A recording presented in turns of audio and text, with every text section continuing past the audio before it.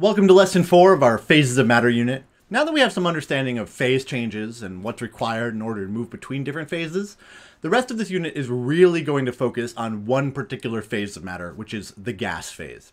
So with that in mind, we're going to start by trying to understand how the particles of a gas behave. When we think about how the particles of a gas should behave, we use what's called kinetic molecular theory to describe the behavior of what we call an ideal gas. It's important to understand that an ideal gas is a hypothetical perfect gas, and that real gases actually don't behave in this way in all conditions. At the same time, this model of a perfect or ideal gas is really useful when considering the behavior of every gas on the planet. Kinetic molecular theory proposes 5 major conditions that describe an ideal gas. The first is that the particles have a negligible volume. What that means is that the volume of the individual atoms or molecules that make up the substance of the gas is so tiny compared to the overall volume of the gas that we might as well treat it like it's nothing at all. The second postulate is that the particles will always move in random straight lines. They'll move in those random straight lines until they hit something, at which point they'll be deflected to move in another random straight line, and so on and so forth. We talked about this before, but the third postulate is that the particles will have completely elastic collisions. This means that when the particles of the gas hit each other or hit anything else, they conserve all of their energy 100%. The total amount of energy going into the collision equals the total amount of energy coming out. The fourth is that there's no attractive forces between the particles of the gas. We've talked about intermolecular attractive forces before, and how important the strength of those are in determining the phase of a particular substance. But in a gas, those particles are moving so quickly and so far away from each other that they have no intermolecular attractive forces at all. And finally, we postulate that the particle speed is directly proportional to the Kelvin temperature of the gas. As that Kelvin temperature increases, the speed, or the kinetic energy of those particles, also increases. These are the postulates of this perfect ideal gas. Now, of course, we need to understand that this does not describe real gases. Real gases actually violate the kinetic molecular theory in all 5 of those postulates, but that really only happens in any measurable way in specific conditions, particularly when the particles of the gas are moving very slowly and when they're very, very close to each other. To understand this, take a moment and think about what happens as you put the particles of any substance closer together. They're going to start to exhibit those intermolecular attractive forces, which is going to cause the behavior of the particles to deviate from a theoretical place where they don't have any intermolecular attractive forces at all. And of course, when the real particles of a substance hit anything, some amount of energy is lost to the larger universe. This is particularly true when there's intermolecular attractive forces pulling those particles together. So it's important to understand that real gases do absolutely violate these ideal conditions, but only when they've been caused to move very slowly and are really close together.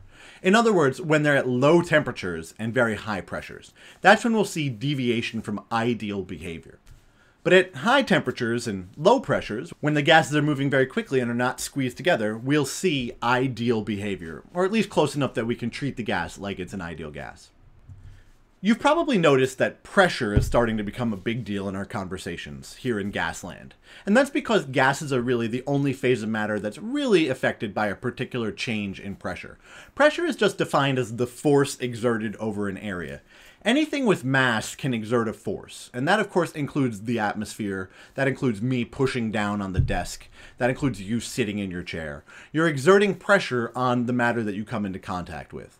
Normal atmospheric pressure, which is defined as the pressure exerted by the atmosphere at sea level, is actually 14.7 pounds of pressure per square inch. That means that as we all sit here under the atmosphere is actually exerting almost 15 pounds of pressure on every square inch of our body.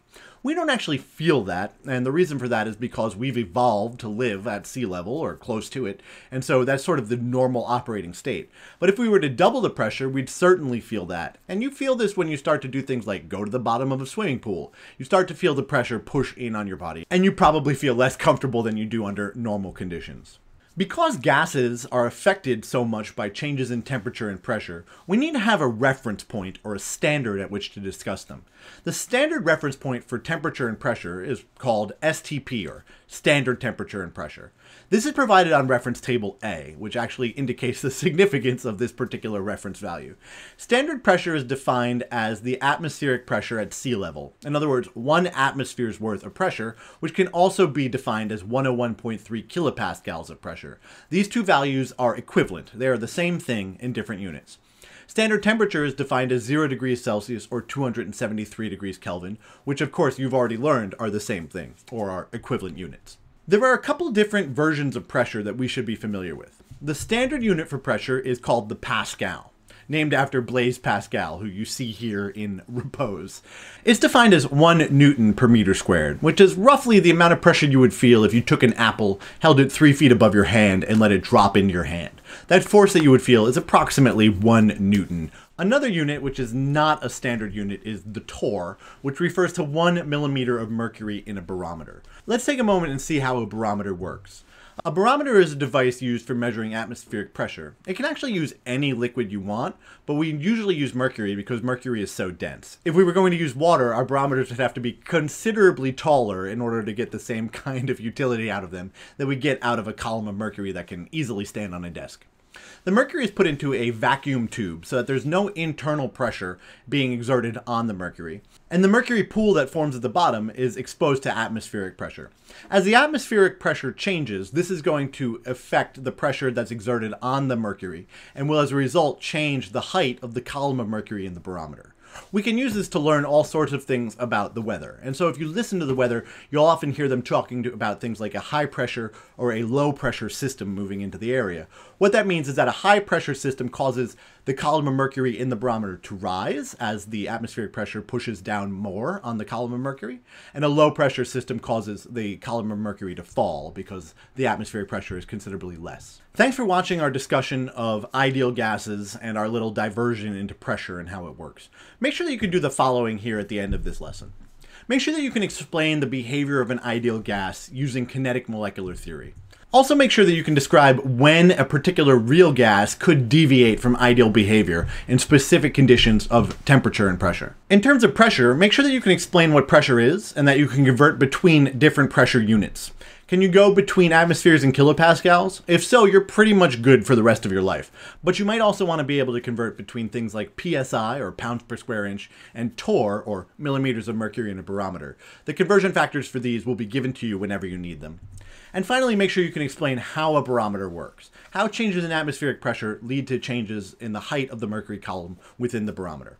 If you can do all of those things, you're in a great place. If not, take a moment, write down any questions that you have, and you can always leave those questions in the comments below the video, or you can get in touch with me through the information in the info field. Thanks again for watching. I really appreciate it. Have a great day.